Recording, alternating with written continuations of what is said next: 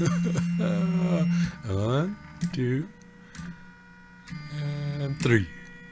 Okay, I'll admit, that is super cool. Hey everybody, it's the 3D printing professor, and my friends over at GearBest sent me this Anycubic Kossel Delta 3D printer, and it comes as a kit that you have to assemble. Now, personally, I've kind of avoided Delta 3D printers. I didn't see the point. If I get a 3D printer, the purpose of it, in my opinion, is to increase my capability to make, and I didn't see how a Delta 3D printer would do that. I mean, it was a cool idea, but how would it improve my ability to make things? But now that I have put this kit together, I'm really starting to see the possibilities in this. Now, like I said, this comes in a kit, and you can see here the reason why I'm cutting off the top of my head is so that you can see the big pile of extra parts that are left over after this print, which is fine. I like extra parts. I'm really impressed by the economy of this kit. That is to say, there's not a lot of parts to it. Compare it to building the ANET A8, and I had this together in half the time, less than half the time, up and running and ready to go. This printer sells on GearBest for $189, and with the coupon code that you will find in the description down here and the affiliate link that will give me a little kickback if you really want to have this printer, I can get it for you for under $170. So it's not just like I said, economy in terms of the parts that it has, but it's a very cheap 3D printer. But for that price, you've got to expect that you're going to spend a little bit more of your time and effort getting it up and running. And that's certainly true in this case. It's certainly true for the experience that I had. Now, again, comparing it to the ANET A8, this is slightly cheaper and has a slightly smaller build area, but a much taller build area than most 3D printers.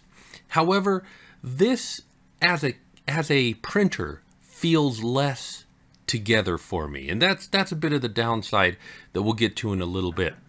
I did record the first hour of the process of me building this, but I didn't get a chance to. I was trying to stream it on Twitch, but shoddy internet meant that didn't work. So sorry about that. But the process of building this was a really interesting one. For one, the build plate just sits right on top of the electronics, and well, they're still marked X, Y, and Z on the board, but really they're Z, Z, and Z motors. But the three motors that are running here, the instructions said to put their cables going up, and this build plate kind of sits on those cables and pushes them down, and I'm not entirely comfortable with that. Had I known, I would have rotated them 90 degrees and had the cables coming out the side. Unfortunately, though, I'm not going to be moving these cables because the screws for getting at these are some of the worst screws for getting at. I just have no idea how I'm going to unscrew those and then rescrew. I'm not going to do it. Just not going to do it. I also discovered after I put it all together and got the electronics all together, which was fairly simple, but remember, coordinate your end stops with the motors that they come out of, because when I was done putting this together, it was treating this side over here, that direction, as the face, and I had set up the face over here. So okay, no problem, I'll just rotate the motor cables so that now instead of this being the face, this is now the face. But because they're X, Y, and Z, but they're not X, Y, and Z, I didn't think about rotating the end stops, which are up at the top, which is, I think, unusual. Most of these 3D printers do work by dead reckoning. They get one point and then they move to it, but it seems odd to me to have the end stops at the top. But then again, where would they go at the bottom? Because we'll talk about the motion in just a little bit. Regardless, I didn't rotate those end stop cables, and it caused a problem. Of course, it went up and it said, oh, well, this one has touched, when it was that one that touched. So, but that one hasn't stopped, so let's keep moving it up, and this one had already stopped, so I was going skipping steps. So that was a bit of a headache, and I had to re-rotate those. I also ran into a problem. Let's maybe rotate this so that the logo's facing the right way. Branding is important. So one thing that I found was interesting was you set up. They recommend Pronter face. I use the control for in Simplify 3D, the machine control. But even if you tell it that you're using a Delta 3D printer, the controls still come up with X, Y, and Z. I expected it to be Z, Z, and Z. And so because it's saying X, Y, and Z, what I expected was that if I said to move 10, what is this, millimeters or whatever, down in the Z, that it would just move one of these 10 millimeters down. And then if I said 10 into X and 10 into Y, and this kind of crossways up and down thing would be confusing. But watch what happens when I tell it to move 10 down into Z. Well, let's do it again. Let's do 100. There we go. They all move. Between the control here and the movement here, the firmware is automatically translating that idea of moving down in the Z to moving all of the motors together. That's super cool. So if I move in the X, watch which motors move. See? These two kind of moved if I move in the X. I'll go the other direction. Oops, let's move 10. And if I move into Y, all three kind of move a little bit in order to move it in the Y. So that's super cool. You don't have to worry about, oh, how can I move them? Let me disable the motors and show you. Any movement in the direction moves all of these motors around. And I really kind of dig that, but it does make me question some things. See, with a traditional Cartesian 3D printer, the Z step is controlled by a screw, and people have figured out, okay, the screw width is this, and the motor, the stepper motor can do a minimum turn of this, therefore the minimum Z height that you can have is this, and we make it some multiple of that, and we'll have perfectly smooth Z heights. And quite frankly, I think some people go a little bit nuts with this, but what's the recommended Z height here? When your Z height is a movement of all of these, and they're all moving on a belt, which also I think is interesting. Take a Cartesian bot and have it move up and down in Z. You'll notice that's the slowest motion ever. But in this case, moving this up and down into Z is really kind of fast. And it has to be, because any motion on any one of these requires the movement of all of these motors. So it has to move a little bit faster than in other 3D printers. So that's super cool. So I got it up and running, and I printed this Simon mini pawn for a project that I'm working on, and it didn't come out very well. First of all, there was some massive stringing, and you can watch the 3D print of that, the time lapse of that, in the intro for this. I'll probably edit it up here so that you guys can see that as well. But it didn't come out very well. Not only was it super stringy, and I know how to fix stringy, just turn up retraction, but listen to this. The layers did not stick together very well. It kind of crackles, and ooh, I just ripped the leg off. Okay, it's kind of badly adhered. So I turned up the retraction. I turned up the extrusion multiplier just a little bit, and oh, and I found that one of these screws were super loose, and that's probably what caused these vertical walls to just look like garbage.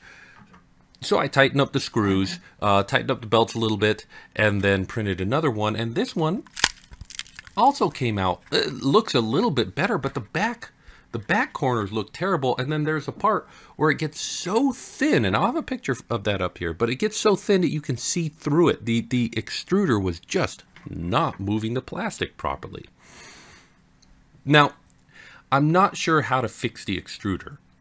I think what I did next was I printed a new fan for this. Now, I have to mention that because my Kossel was having problems, I printed this on my replicator, and of course I used a high temp plastic because it is sitting right next to the nozzle. In this case I used PET, but could have used ASA for this. And I printed a fan for this. So I think that this is interesting because this printer needs a lot of work right off the bat. You need, it can't be your first 3D printer. at least in my experience, it did not produce good enough prints that it can produce its own parts yet. So that's kind of sad, but it still was an amazing project. Let me just preface that. So I printed the fan for this, and just changing that fan and clearing the path for the filament so that it didn't have to pull it as much, I printed one last tiny pawn at size, and it came out, first of all, solid. So I think that the fan fixed that. Those corners that weren't looking so good are looking much better on it. So again, I think that was the fan. Oops, sorry, Simon. And overall, it was a much better print. Tightening up the bolts, getting a better fan on it, and then clearing the path so that the filament can roll out easily. Fixed all of my problems so far. So next thing I need to do is really get the level of this build plate down. And I want to talk a little bit about leveling the build plate. In order to level the build plate, the first thing you do is you take the printer and you home it up to the top. And then you use your jogging controls to bring it down and down and down and down. And you find where the nozzle barely, you get that piece of paper in there, and you find where the nozzle barely touches the build plate. That number then, that height that you find, you have to then enter into the code for the firmware, recompile the code, and re-upload that firmware to your 3D printer. Now that to me seems a bit extreme. That should be a setting that you set through the menu or some code that you send to it to say, set this in your memory. But no, it is in fact a part of the code that you have to recompile. Now, despite the fact that I have years of software development experience, I've never played with firmwares. I know, shocking, but I never have. And this was the first time that I had to load up the Arduino software and upload information and send it to there and edit the code. And now that I've done that, this is maybe, for me, the biggest takeaway from this. I'm not afraid of doing that anymore. And I don't know why I was afraid to begin with. It was just something new that I never had to do before with any of my other 3D printers. But now, no, I've done it. And that's good because so far, in order to load filament, you have to heat up the nozzle, of course, then feed it through and do all that. There's no script for loading it. But when you heat up the nozzle through the menu, it immediately fails out. And I think it fails out because in my ANET A8, I've noticed that when I heat up the nozzle, it also tries to heat up the build plate. But this is not a heated build plate. This is just a piece of glass. So it fails because it doesn't have a build plate to heat. Now, I am going to get the heated build plate upgrade for this and go with that. But that's a bug in the firmware, and so far the only way I've been able to do it is to go in through the control panel, the machine interface, and tell it to heat up the nozzle, which means that I'm going to have a computer constantly hooked up to this thing if I want to use it for any long-term capacity. So add to the price of this, at least the new one, either a heated build plate upgrade or, a computer to hook up to it, or a Raspberry Pi or an Element or whatever additional controls you want for this, because you're going to need it in order to use this 3D printer effectively.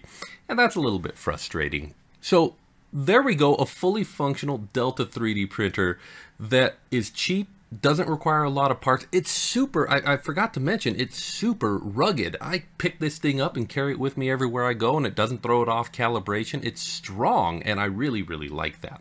But it does require a lot of hands-on work, and a lot of hands-on work with the firmware just to level the build plate. And that's unusual, but it forces you into that learning experience. If you want a 3D printer that is, one, super cool, but two, that allows you to, that will make you learn something in the process of getting this 3D printer, then I can't recommend this printer enough. If you got the ANET A8 thinking, yes, I'm going to learn 3D printing, you spent more money and didn't learn as much as this Kossel taught me, at least. And so from a learning perspective, this is a great printer. But it's not a great first printer. And if you're getting this just because, well, I can't afford much of a 3D printer and this is cheap, you're going to be disappointed because I had to print a part that I couldn't print on it before it could print its own parts. And so this isn't a great first 3D printer. If you want a great first 3D printer and you don't have a lot to spend, I still recommend the Monoprice Select Mini, which I point to, but it's no longer back here. I've moved it out to the shed. That is a great printer for people who just want to be able to make prints. But if you want to learn something, and if you've maybe already got the Mini or another 3D printer, and you're like, you know, I'm done with doing this hands-on thing, I want to get into the nitty and gritty, I cannot think of a cheaper and more effective way to do that than this Kossel. That sounds a little bit like I'm saying this thing's greatest strength is that it's weak, and that's not true at all, because once I get this thing up and running, I'm going to be taking this 3D printer with me, this 3D printer, to fairs and demonstrations, because this printer, one, it's very strong and it's very rigid. Despite the fact that it's got very few parts, it's not coming apart on me, and so I can put it in demonstration situations and it'll hold together. And two, it's just a little bit cooler to watch print than other 3D printers. So I'm going to be taking this printer with me to those demonstrations so that people can see 3D printing in action with just a really cool action doing it. So this to me is a very valuable 3D printer. And again, if you want this 3D printer and you want to support what I do, there's an affiliate link in the description. I'm not going to tell you to go out and run and get this right now. If it's not for you, it's not for you. That's fine. This doesn't have to be for everybody, but for the people who it's for. I loved the experience of putting this together. It was a growing experience for me. It was a learning experience. And that was just invaluable. Absolutely wonderful. So there you go. The Anycubic Kossel Delta 3D printer. It's got a big build volume, not the biggest, but it's got a very tall build volume, and it's just cool and a great learning experience, as I said before. As always, I want to thank you guys for watching, and I want to send a special thanks to my Patreon supporters. You can see their names on the tiles back here, and there's still room for more. There's always room for more. So if you want to get your name up there, be sure to support me on Patreon. I've got a couple of new Patreons that I need to send a thanks out to. But otherwise, I want to thank you guys very much for watching. Remember, safety first. See you next time.